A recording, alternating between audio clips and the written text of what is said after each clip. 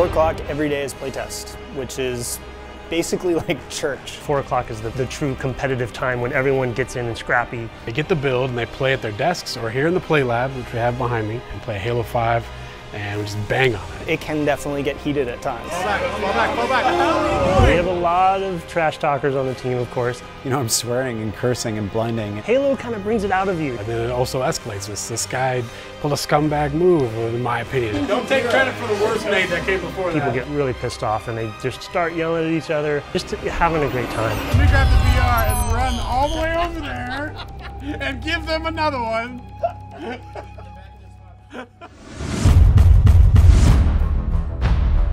To me, a Spartan is speed, power, agility. This vision, this myth of a Spartan as a superhero. Completely wrapped in technology. That 1,000-pound jet fighter on legs or tank on legs, you know, it's this total destruction machine. You see Chief coming down out of orbit, hitting the ground and, you know, doing all of that stuff. We want to bring that into the gameplay itself. In typical Halo, you have the already awesome sandbox of the weapon, the melee, and the grenade. We wanted to add these Spartan abilities in as a fourth layer that everyone has, so it's equal footing. They're baseline traits. Every single person who wants them can have them. You sprint as fast as the other players, you jump as high as the other players, you clamber like they do. What might end up being one of the most sort of overarching abilities is thruster pack ability. You have these little retro rockets built into your Spartan armor. It can give you a speed boost while you're running, but you can use it in midair. Jump up in the air and I turn my stabilizers on, these jets kick in. You can go back, forward, all directions. We're not really limiting these things, we're actually allowing you to chain them. So for me, the thruster pack is awesome and allows you to do other new moves as well. It actually enhances the thing we call the ground pound, which is dashing down to the ground and creating this kind of shockwave splash effect. When you jump up, you actually can mount on top of edges throughout the world. There's really satisfying things like just about making a jump and hitting the clamber button at the last second and making it the way you felt like you should have made it. Once you reach terminal velocity with sprint, you'll get an indication that if you hit crouch during that time, you'll launch into a slide. You can slide into cover more quickly, you can slide into a kill with a shotgun. You kind of really have to make an important decision on the battlefield. So once you gain that terminal velocity, you can use slide, but you also can choose to charge. You hit your melee button, you just bash through anyone.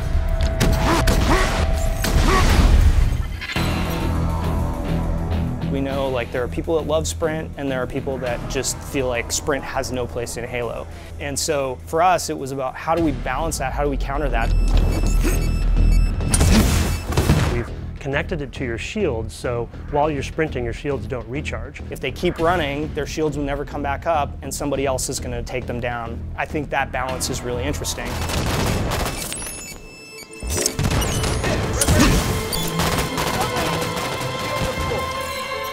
Smart scope fiction is actually, it's been built into the game since day one. You were doing it with the pistol. It was cybernetically linked to your helmet. The Spartan would see what was ultimately just a zoom. Every weapon now has a zoom in. Holographic image comes up, it's all slick. It helps me with some types of weapons, especially rapid fire weapons in my case, but otherwise I tend to just aim from the hip anyway. Hip fire mode is accurate, same as it ever was. If it becomes such that everybody feels like they have to be using Smart Scope in order to be competitive, then we've broken the game. You're going to use your Smart Scope and zoom in with any weapon, but you also can be descoped out of it by the enemy. There are so many different tactics that come into play, and that's something that we've tried to build into all of the abilities for Halo 5.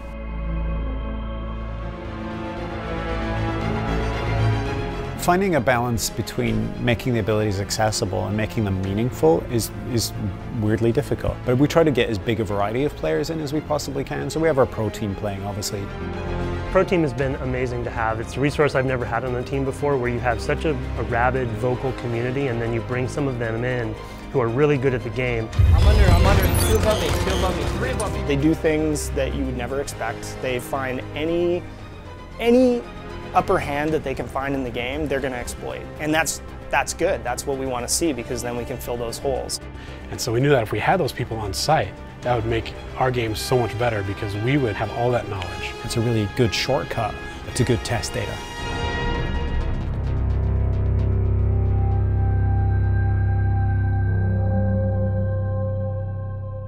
In terms of playing the pro team, that is a horribly demoralizing experience. That does not end well, playing against pro team. Basically just getting pounded on, brutalized. You are this little baby mouse, and they are like this gigantic puma just batting you around and then finally putting you out of your misery. And that's not fun. We're in the play lab. It's pros versus devs. This isn't happening! I wouldn't say I'm nervous. This isn't happening! It's more so anxious, I think is the right word. Woo! Let's go.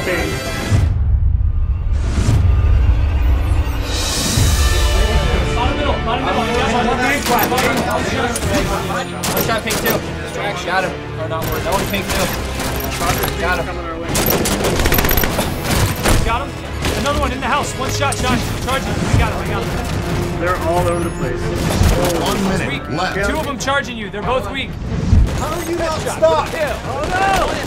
Damn, they slay those guys. They push across. You gotta punish them if they push across. Yeah, I'm pushing in. Let's go. Go now, pink. Oh, come on. Flank, guys. You're all alone. Tower 3, tower 2. Dead. Don't try to ground pound me, son. You're so bad. Are you gonna try next time? Enemy team facing elimination. I'd probably be called the cheapest player. That would probably be me. I do a lot of what I call play to win. We're kind of the old school beta where it's like, here's our software that isn't finished yet. Honestly, we're nervous about it, right? Like we think we've got it all figured out, and then we're going to throw it out there and everyone's going to break it. And so for us, we come in, we play the game every day, but there's only so many people here at 343, there's only so much we can do. But now, this is about opening it up to the world. Tuning and balancing is the core of the arena experience, and if we get that tuning wrong, then we want to hear about it. Taking that feedback and trying to make the game better. That's what the beta is all about. I mean, when you get a bunch of creatives, there's always disagreements. You might want to dial that back, you might want to turn it up. And that's what's great about this beta. We're getting this out there for people to really try. The second that the beta goes live, we're all going to be online playing with the fans. Yeah, my gamer tag is D's. You want some? Come get it. All right. So. For at least the first 2 or 3 hours, I expect to be very competitive with the world before they figure this game out. Good job. And I'm going to savor those 2 to 3 hours of glory where I am stomping everybody else at my own game, and then they're going to turn the tables on me, and it's not going to be pretty. There's so much creativity. Everybody has the same moves. It's up to you. How do you employ them on the battlefield? Kind of chaotic, but at the same time, tactical decision-making that everyone has at their disposal. And it is that chess match. Halo's got a new set of teeth.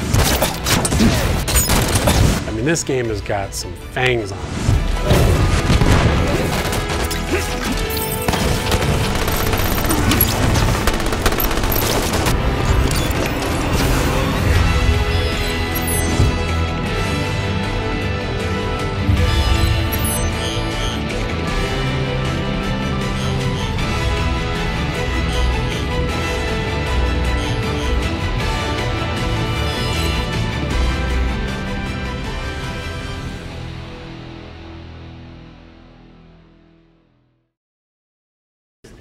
You ready? Have you been practicing? Get on, scrubs.